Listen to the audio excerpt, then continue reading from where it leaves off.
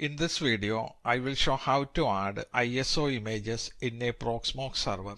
ISO images are used for installing operating systems in virtual machine. For example, if you want to create a virtual machine with a Debian operating system, you need to download ISO for Debian operating system and use it to install Debian on the virtual machine. ISO images are stored in the directory /var/lib/vz/templates/ISO. We will add ISO for Debian operating system.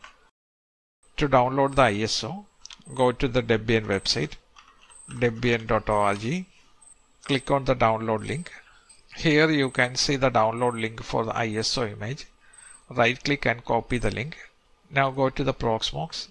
Click on your node, then click on shell. Now you will get the terminal. Go to the folder cd/var/lib/vz. Go to templates folder. Inside you will see ISO folder. Go inside ISO. Here you need to download the file. Duplicate link to the ISO file. Now the ISO file is getting downloaded. To view all available ISO file, you can click on the local storage device. Then ISO image. We have only one ISO available. You can also upload ISO from this screen. If you have a local ISO file, you can click on the upload. Then select the file. I have few ISOs available here. I will upload the Ubuntu 18.04 ISO. Click open. Click on upload. Now the ISO is getting uploaded. The ISO upload is finished.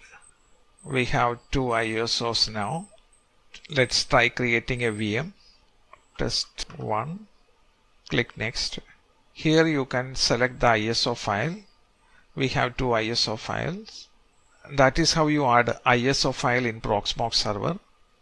Thank you for watching. Hope you find the video useful. If you like the video, please subscribe for more videos like this.